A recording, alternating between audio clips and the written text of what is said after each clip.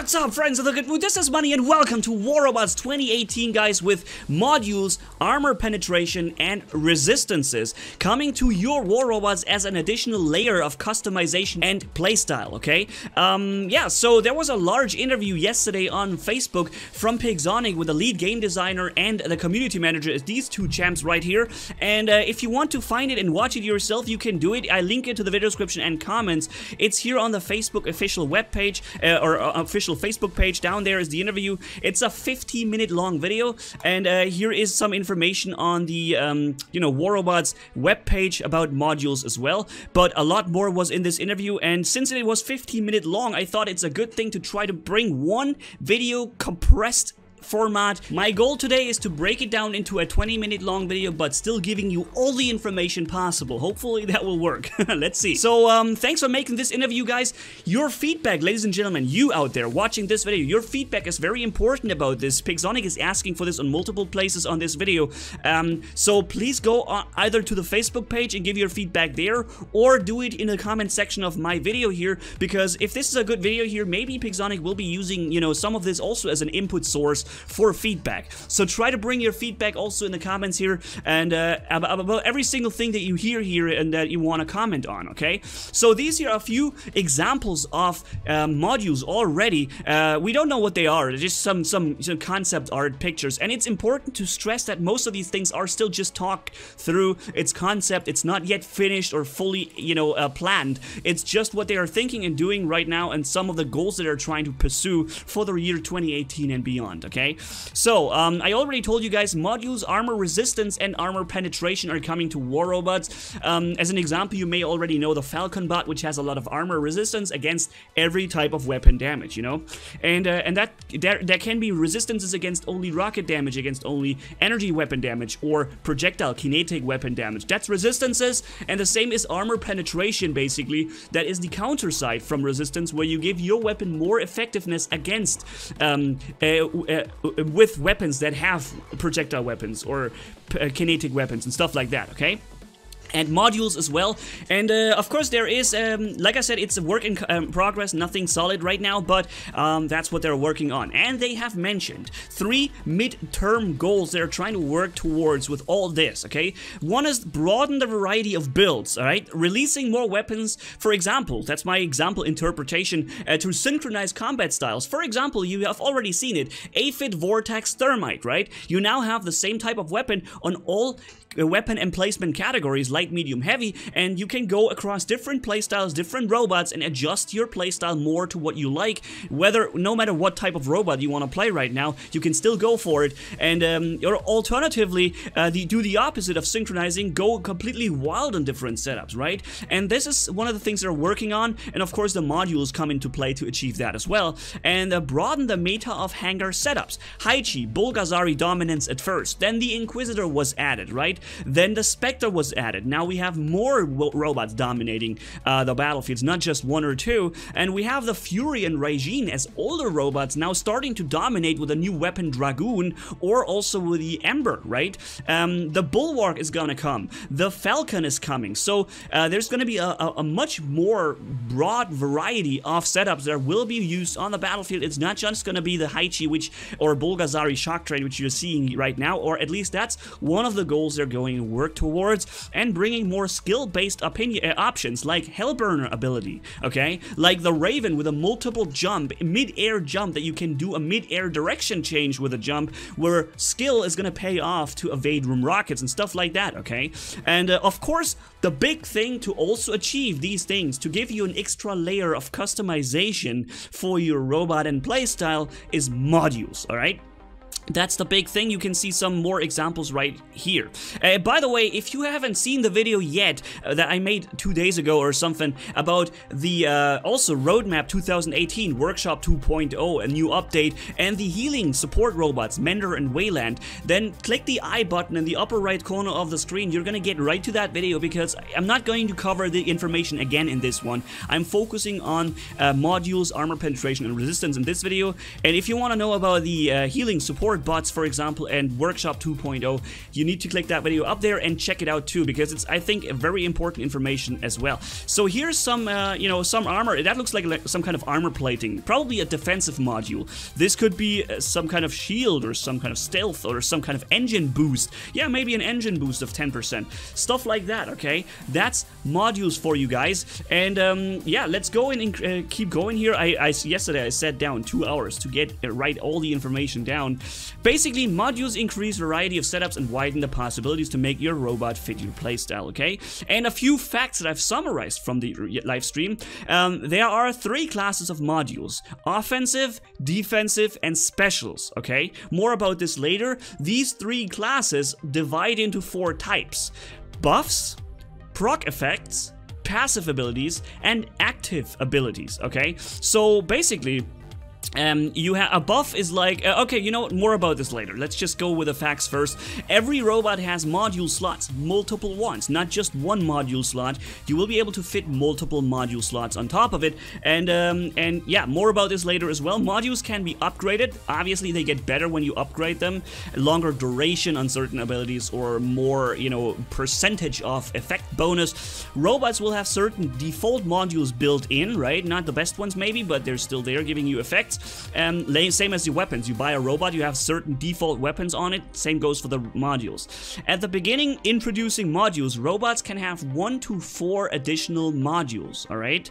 And modules will be upwards, downwards compatible, so you will be able to use new modules with the oldest robots, or the other way around, okay? And oops, module slots are different tab on your bot setups, okay? It has nothing to do with weapons. Right now you have a tab with your 4 weapons on the Griffin, and there will be an additional tab that you can click on. This will look like this, and that will then display your modules that you have on your robot: attack modules, defense modules, and a special, for example, that the Rogatka has, okay? So and this will be a separate layer. It does have nothing to do with your weapons. And all modules work on all game modes, and multiple modules, or, you know, that's at least what they have said here. Modules of the same effect will stack. So if you have a module that makes your bot more tanky, more armor resistance, for example, then you can add another module on the second slot with a defensive module and do the same. They will stack, so you will get more armor resistance off it. Alright, they only stack to a certain extent though. Maybe you can't, you know, to put twice a spy module on your robot that will give you a certain stealth ability, and it makes it twice as long. I think that may not stack, but you know, certain things stack, certain things won't stack. But yeah, so not 100% sure yet, but critical hits can also damage modules, right? Like weapons can be damaged when you have a low HP bot. Same can happen to modules, probably. Not sure. Robots with modules that have a special ability will get separate buttons to activate them in battle. For example, you're running a stalker with a stealth ability button, and you have a repair drone on your robot as well. I'm not sure if that is even possible, but you know, just as an example, then you will have a separate button coming into your head-up display that will allow you to activate the repair drone when you need it, okay? So modules are divided into 3 classes. Now, I told you before, more about this later. Now we're coming to the later part. 3 classes: offensive, defensive, and special modules. Offensive modules can be, for example, more damage output, simply just 10% more damage, for example, okay? Or better sniping abilities, or something like this. Defensive modules can be your bot is gonna get more tanky. A Lancelot, for example, I think has 2 defensive module slots. Let's call them slodules, why not? They will, you know, you can make this bot a lot more tanky with this, and or be able to take more damage before you get a critical hit. Maybe you have a module that prevents critical hits from happening, so you will have all your weapons till the end, no matter how much damage you have taken. This could be also a defensive module, right? Or defensive passive effects, because let's go. We see this coming down here. Then specials coming as well. I also have some special examples down here. I just haven't added them here. And then these 3 classes, offensive, defensive, and special, will divide into 4 more types. There is buffs like plus 10% HP, plus 10% speed, plus 10% weapon damage, for example, right? And there will be proc effects. Maybe you have heard this word, these words before in certain role-playing games. World of Warcraft, for example, you have a weapon, the Storm Ruler sword, for example, or whatever, that has a certain proc chance to cause an extra damage or whatever, or some whirlwind, whatever, right? You know, those kind of things that have a chance to hit with this ability. So it doesn't mean that you do 10 hits and you will have definitely procced it once, but it will say that there is, for example, a 10% chance that you will trigger a certain special effect on hit with your weapon. For example, you can silence the abilities of your enemy. Your enemy won't be able to dash or use special abilities like stealth. That's a silence, all right? You can also get this word back in the days from World of Warcraft, to silence abilities. As an example, then root targets make them stationary, make them unable to move for a certain amount of time. This could be a proc effect that is on your weapon or on your module. Disarm weapons, right? You could disarm your enemy with a certain chance. And you know, this is also dependent on dealing damage. So a certain amount of damage has a certain amount of chance. So the more damage you do, the better the chance to do these proc effects. Or alternatively, maybe on hit, a Punisher does 8.3 bullets per second, so you have a much higher chance to achieve this proc. Maybe this is one of the things you can make it happen to. Not entirely sure if it's dependent on the bare damage output or on every single hit. A shotgun hits multiple times with one hit, right? A good chance to proc? I don't know. This is stuff that we still need to figure out. Passive abilities are the next type, where you have, like when you get the last hit on your robot, and the robot, your robot would now be destroyed. It was your last hit, you're down, okay? There is going to be a passive ability or passive module that makes it so that you are not dying from that last hit, right? The aphid, boom, hits you. You're now dead, but you're not dead. You will get a second chance. You get a 3-second invincibility, where you can't be destroyed, and after these 3 seconds, you're gonna be left alive with 1 HP. Okay, so that's a passive ability, for example, that will happen. And by the way, proc effects can also be on your weapons directly. There will be weapons with built-in proc effects, not just modules.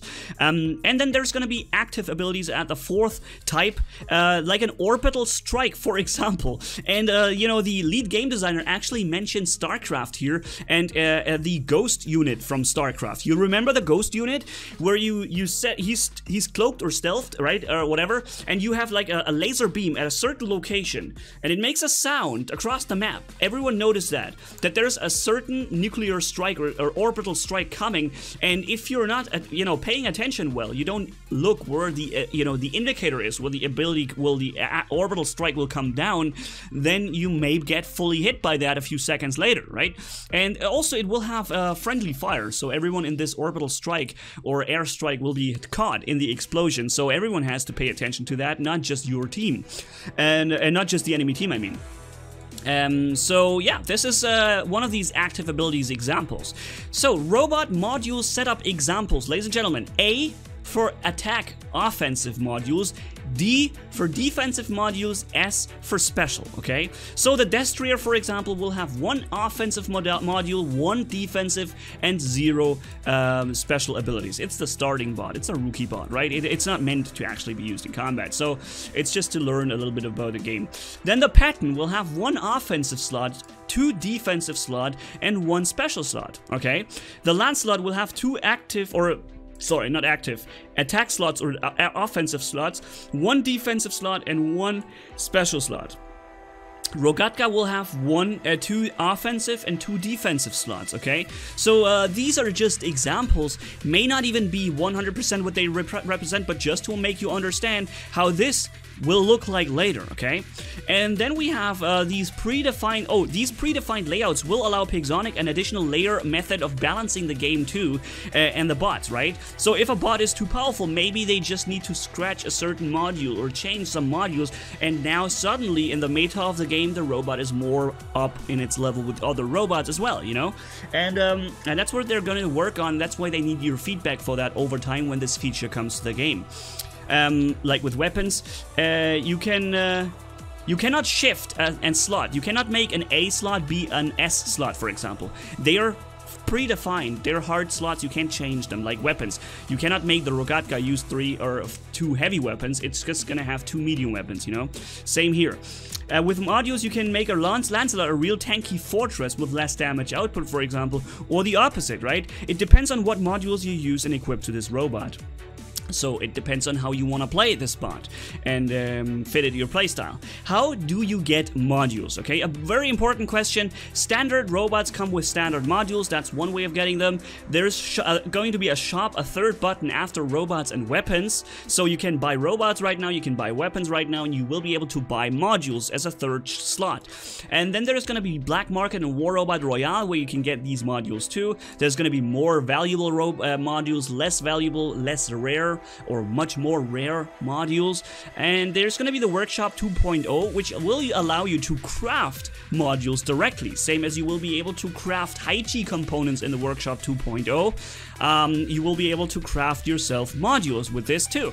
Once again, more information about in the I button on the upper right corner about the Workshop 2.0. So offensive module examples right here, guys. There are more than this. That's just examples. Energized ammo. Every X damage has a Y chance to root the target. As an example, as I said before, the more damage output, the better the chance, or the more often you hit, the better the chance. Who knows, right?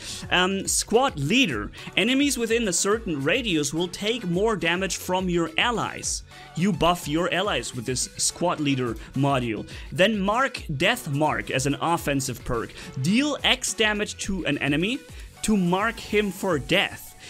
Which puts a debuff on him, or a negative effect, that will increase the damage done to this enemy by your friends, okay? So that's why you mark him for death. You see a very powerful bot, you make a death mark on him by dealing a certain amount of damage. Now your friends will have an easier time dealing with this certain enemies, and of course, your friends will see that this enemy is marked for death, taking more damage, right?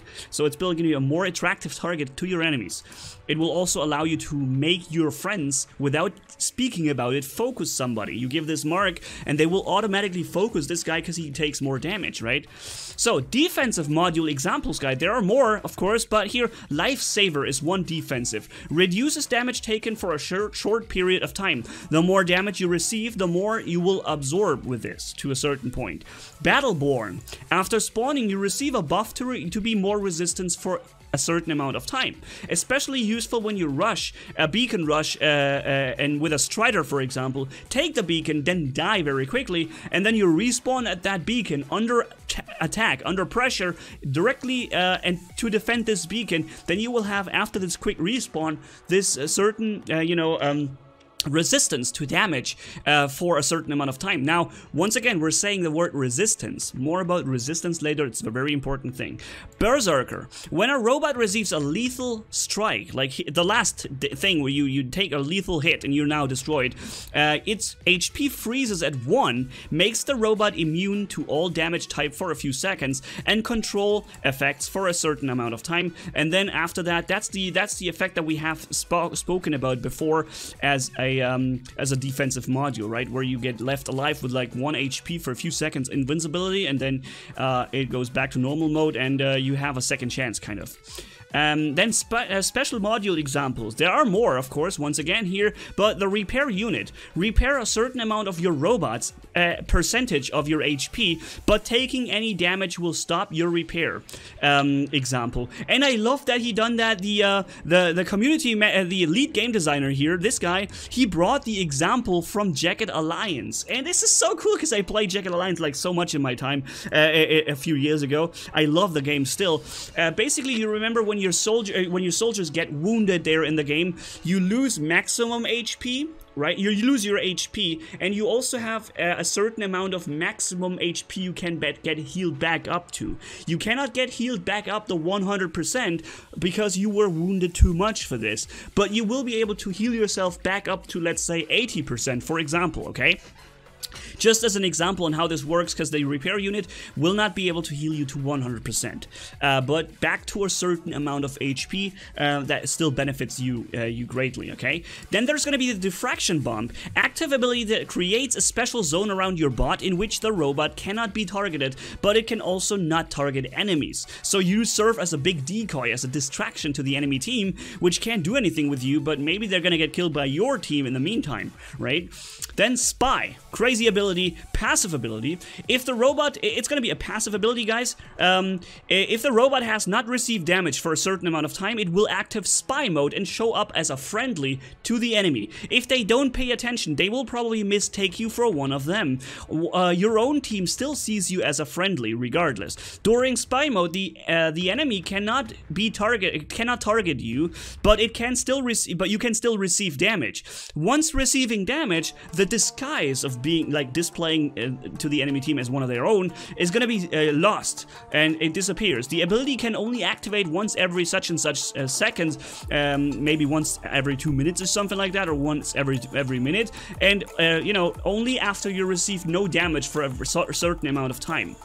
To me personally, that sounds pretty unfair, because remember that there's weapons like Scourge, Zeus, Ion that cannot fire at an enemy when unable to target or lock onto him. So even if you know this guy right there is a spy of the enemy team, you can't do anything against him. He will just kill you just because you have a weapon like a Scourge or an Ion that cannot lock onto him. I don't think that's that needs to be thought through a little bit more, I think. But yeah, so this is the spy ability. Attacking drone launches AI-controlled robot drones that stick to your bot and target or attack enemies inside your attack range, prioritizing the target that you have locked onto with your robot. Repair drone launches AI-controlled robot drones that stick to your robot and repair your robot for X amount of time with X amount of maximum HP of your robot, and if it's full, then it even repairs friendly robots, which is cool. Bumblebee launches a rocket, and that's really cool. I want that perk. Bumblebee launches a rocket that that the player can guide into the target manually, so you can hit guys around cover that not even your Hydras can hit, and you can launch this once every minute or whatever, kind of, I don't know, this big rockets, and player skill will determine the effectiveness of this special. Sounds pretty good to me. Airstrike charges when dealing damage to the enemy, same as in Call of Duty, for example. You kill such and such amount of enemies. In this case here, you deal such and such amounts of damage to the enemy team, and you charge up the airstrike ability. When it's full, you can trigger a large area of effect, or AoE, you know, strike with massive splash damage in a certain area, and you know, locked at the target region, or at the target that you locked onto, and it will also hit friendlies and enemies, and I think there's going to be a notification for everyone. Now, there's going to be, I told you a few times already, there are new mechanics like resistance and armor penetration. Let me quickly inform you what this is, because it's very important, ladies and gentlemen. Resistances to damage types will be coming too. You may, for example, be able to increase your robot's resistance to rocket damage, but remain fully vulnerable to plasma damage, as an example. Okay? I'm going to give you here a few examples. For example, a Bulgazari or Lancelot or Garrett with physical shields will probably go for a rocket resistance, because their physical shield blocks energy damage and blocks projectiles, and it certainly blocks the plasma weapon damage, right? But what's really a problem to them is rockets, so they will most likely go for a rocket resistance, right? And just increase their survivability against their most damaging type of damage type. Yeah, you know what I mean. A Carnage, for example, probably wants to go for an increased resistance against energy or plasma, because it has so low HP, and that's what kills it most of the time. Just a few examples. Now, that's about resistance. Armor penetration is the opposite of resistance, where your enemy can have a resistance, so you cannot deal damage so well with your rockets against him. But there's going to be armor penetration, which will be coming as well, and your enemy can, and basically it is the opposite. You can add more resistance bypass to a certain damage type you use. For example, you're using rockets, you can make your rockets bypass enemy resistance on his robot. So that's to counter the resistance of the enemy, right? That's armor penetration. So, and here at the last point, last but not least, a few priorities that Pixonic has really in mind right now when going about these changes coming. They want to balance the game, okay? That's really important to them. Every new content will go through many test server sessions to make sure the balancing is done right, okay? They don't want to have, you know, something like a Shock Train Bulgazari anymore that really just completely destroys game balancing at a certain point where it's really so dominant you can almost not deal with this bot. They want to make sure to balance things right, okay? So keep that in that's one of the big things they keep in mind. User interface, user experience, okay? Must know things will be clear to you, okay? You will see indicators about incoming orbital strikes, about enemy resistance to see if he is too tough for you to handle alone. You will see drones around the enemy, repair drones or attacking drones, but you will not see if the enemy has a repair module inside he can activate safely, or if he has a spy module. That's the stuff you may not be able to see. So they want to make sure that it's balanced also in here, so that certain things you need to know about, you will know, but things you don't, they can and should be hidden, will be hidden, okay? And this will happen with cooperation with the community on test servers and getting feedback. So once again, feedback, very important, ladies and gentlemen. And the third and most important, or one of the more important priorities is also fun, okay? Focus is to ensure the fun factor, not encourage passive gameplay, but to actually do the opposite, not encourage cowardness, but actually increase fun and active playstyle and make it less frustrating, okay? So, thanks you guys for this awesome interview, and here is one more picture they have taken here, where you will be able to sort in a new redesigned shop, for example, or also in your already existing weapon. You will be able to sort weapon categories, okay? Kinetic, right? Projectiles, then maybe, I don't know, lock-on weapons, then rocket splash damage, and whatever this is. So, or this could be plasma, and this is probably, I don't know, you know, stuff like that. This is, you will be able to sort your weapons through category systems and have filters applied to it. So that's really cool. I like that, and like most of these things, and I'm a little bit afraid of a few things like this spy perk sounds really crazy, especially when you run like Scourge. But that's it. The video has gone much longer than I wanted, but I was hopefully able to, you know, summarize things, still make it more compact, and give you a very clear and good representation of things that are about to come and they're working on. And once again, feedback, very important. Give it, please. And I'm just going to say thank you guys so much for watching. If you enjoyed this video, leave a like and comment down below. And if you haven't already, hit subscribe as brutal as a man can hit for more. Thanks for bearing with me. You guys are awesome as always. Manni-Gaming signing off. Bye-bye.